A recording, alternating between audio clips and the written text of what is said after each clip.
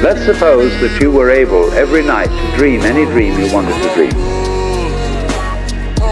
And that you could, for example, have the power within one night to dream 75 years of time, or any length of time you wanted to have.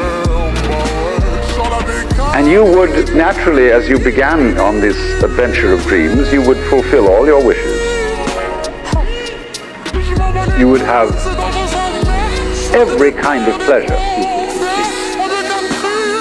And after several nights of 75 years of total pleasure each, you would say, well, that was pretty great. But now let's have a surprise. Let's have a dream which isn't under control. Well, something is going to happen to me that I don't know what it's going to be.